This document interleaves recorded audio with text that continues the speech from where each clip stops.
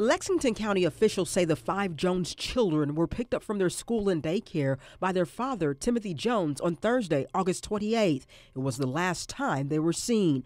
After missing almost 1 week of school and not being able to reach Jones, the children's mother contacted the sheriff's office, reporting the missing.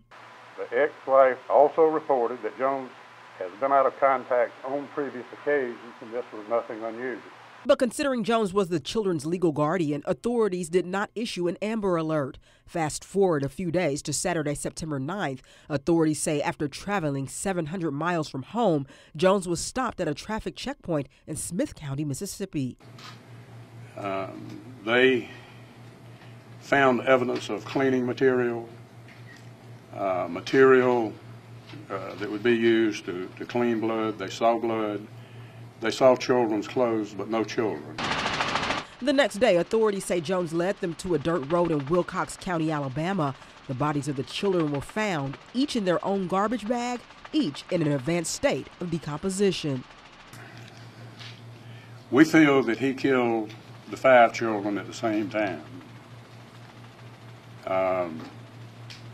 He traveled 3 states with these children in garbage bags in the back of his vehicle. As for a motive, authorities say Jones hasn't given them one. As for the children's mother, I want you to know that she has lost 5 vital body parts. She's a very nice person, a very sweet lady. She is in shock and is extremely distraught. Melanie, Posey, Fox 6 News, on your side.